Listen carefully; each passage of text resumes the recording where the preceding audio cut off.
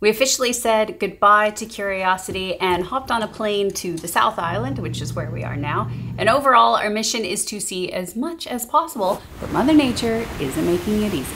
Flooding, power cuts, slips and road closures all left in the wake, with Kiwis left questioning if this could be our stormiest winter to date. We are on our way from Christchurch to Dunedin. There is a beach we're supposed to stop at along the way, and a couple of other things, but the weather's a bit dodgy, as they would say. Yeah, I don't know. We're gonna explore no matter what. Just how far we're gonna be able to see will be the challenge.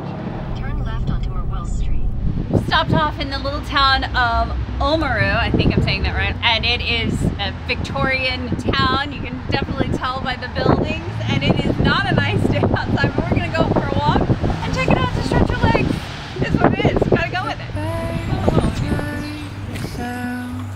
As the light leaves your eyes, hold on to your dream. Oh, I know you wanna scream. Well, we definitely know where to get our next Burning Man outfit. This place is cool. You're just a flower on your own, waiting for the sun to blossom. Never too cold for a good swing. Yeah, it's adult size. Were you ever into steampunk?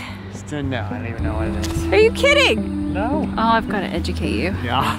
He knows, he just doesn't realize it because he's seen it in movies like Sherlock Holmes, The Golden Compass, and Hellboy. Steampunk is neo-Victorian futurism. It's the past reimagined or imaginations gone wild after reading one too many Jules Verne novels. Because what if modern technology existed in the Victorian age?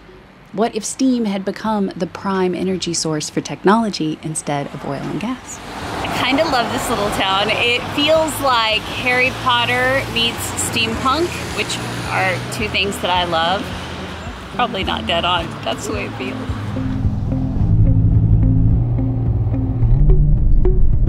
Well, believe it or not, we made it to our next stop, and it's the beach. And some famous boulders. We're gonna suit up, run out there. Get our photograph and get back in the car. Exactly. Ready? Yep. Take the ride. It's now or never by my side. Living on the edge. Freedom days that don't be shy. Nobody changes. You just take your face by the end. It's time to go where you belong. It almost looks like a piece of concrete, like something that somebody just rolled up in here and put as like an art installation. They're huge. It's as tall as you. Perfectly round, well, not perfectly, but very round boulders. Big balls on the beach. I heard a story that nobody knows how the boulders got here, that it was probably aliens. And that's how misinformation spreads.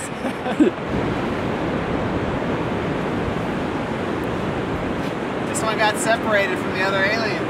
It's unhatched. Ooh. This one is here by itself. We walked down the beach cutaways and all the rest of them are over there. It's just so weird. They're all clustered together. Where did they come from? What does it mean? Life questions.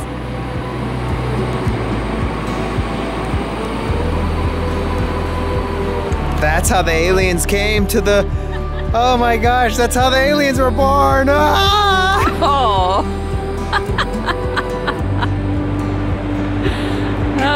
Male interpretive art.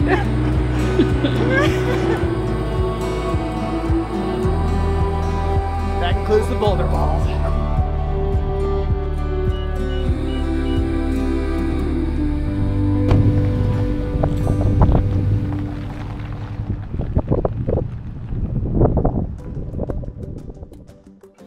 So last week I talked about how we're in this weird transitional phase of life I call limbo, where one chapter has ended but it's going to be months before the next one begins, which means we are more untethered than we have ever been before, and it's thrilling.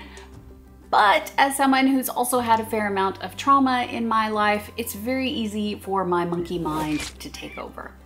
And the reality is, it just takes a lot of work to take things in stride, and pretending that it's a cakewalk just felt like a disservice to all of us. So I thought it was important to acknowledge the feeling of limbo, because many can relate. But wow, your responses. There were so many people sharing their transitions, words of wisdom, and support. So thank you. Your comments are often a reminder that humanity is alive and well, and we are a couple of lucky ducks to have such a supportive online community. And speaking of virtual support, I am very excited to say that BetterHelp is today's sponsor, because I have been using BetterHelp for almost a year now. If you think you might be feeling depressed, stressed, anxious, or overwhelmed, like I feel sometimes, then BetterHelp has a network of licensed therapists with a broad range of expertise that can provide access to help that might not be available in your area. You just fill out a questionnaire that helps assess your specific needs, and then they match you with a therapist within 48 hours.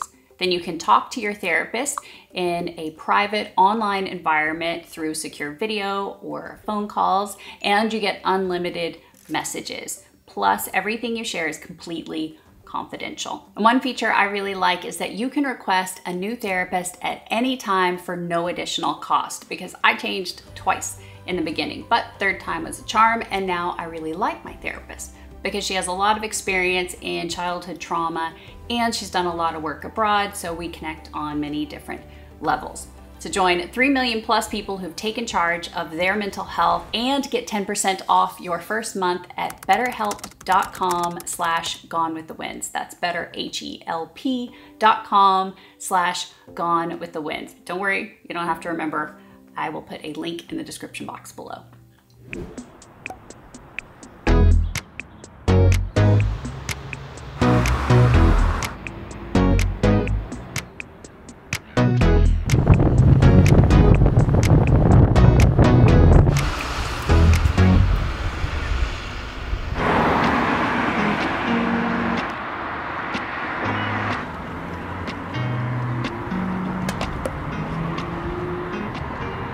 According to the Guinness Book of World Records, this is the steepest street in the entire world. It is a 35% incline, and I've been told that your heart rate will be at least 135 by the time you reach the top. So I'm at 90 right now at the bottom of the hill. Let's see where we are at the top. Race ya? Oh, you think I'll go, oh, that didn't last very. Oh no, he's still going. All right, well, find out what happens.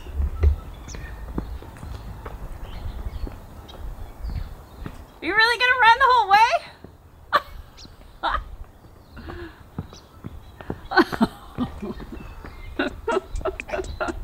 Take me on a trip around the moon. You add shooting stars to all my blue. Something to lose, baby, all I need is. Climbing up this unusually steep street with its more than a little askew homes feels like something we would find in a Dr. Seuss book. But Baldwin Street was anything but intentional. It was a city planning error. Like much of the city of Dunedin, the streets were laid out in the mid-19th century in a grid pattern by planners in London, with little to no consideration for the terrain because they had no information about the topography. But hey, at least the residents of Baldwin Street will never have to worry about floods. Oh, what's that? Easier forwards and backwards. I'm falling in love with every move. You give me something to lose, baby, all I need is. Give me something that I could lose. Baby, all I need is. Give me something that I could lose. Baby, all I need is you.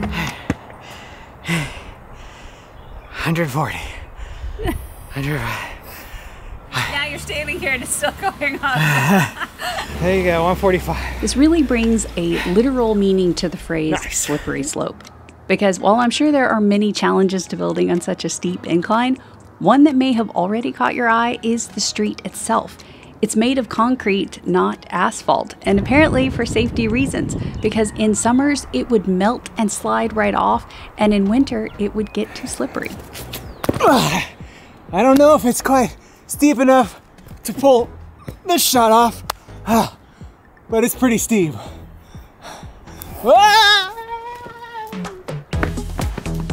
Sorry, it's just too much. I got a little excited. Just scratch that.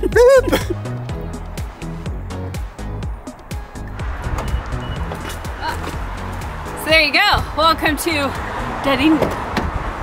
We just blew 2 hours there on a hill. It's crazy. Stay on State Highway 1. So many upsides to visiting a place in the off season and so many downsides, like some of the main attractions being under construction. Go!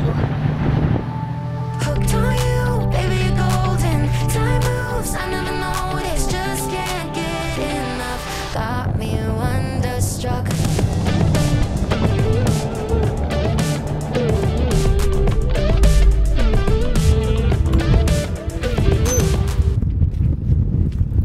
You have to be very, very quiet.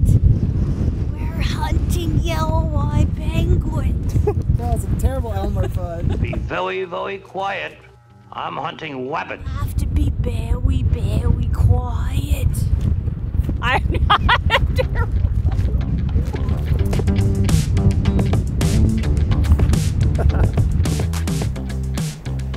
Steep, the theme of the day. I keep on waiting for the hurricane to come and wash the magic that you brought away. But somehow all the colors just keep getting brighter. Yeah, I'm feeling it more every day. I think I'm hooked on you, baby, you're golden. Time moves, I never noticed, just can't get enough. Got me wonderstruck. There's a sea lion right there on the other side of the log. This looks like a dark blob. We can't get any closer because we have to stay 20 meters away. There's a couple penguins in the surf over there. Oh, they're getting out. We have to stay far away. Oh my god, can you see them? I can totally see them. Oh my god, they're so cute. Holy cow. Okay, I know we're geeking out here, but it's a worthy occasion because unlike other penguins, yellow-eyes don't live in colonies. Oh my gosh. They form long-term relationships and are very private, almost recluse, and come and go only at dusk and dawn. That is, as long as they don't spot us or any other creature near their path. Oh, this makes you want a different camera so bad. I know, I wish I had a long lens. Because they will go to extraordinary efforts to find a secluded nest and will commute up to 1 kilometer over steep terrain just to make certain they don't have any neighbors. Oh my goodness, what a trek! But once they've found that perfect isolated patch of coastal bush to call home, they will return every night of their lives. Well, what do you think? It might not have looked like much on this little camera and the super wide camera that Nikki has, but that was pretty special to see them jumping over the rocks and swimming in the surf. And man, you just have to be here. Sorry, just gotta be here. Perfect way to end a day. Yellow-eyed penguins are the rarest penguin in the world, and there are only like 200 pairs left in existence. So it's kind of a big deal.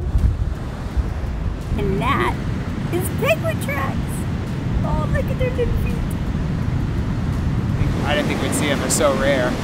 And they said this time of year they're just now starting the nesting, but most people just come and they don't see anything. That's what we were told. So super lucky. It's worth the cold.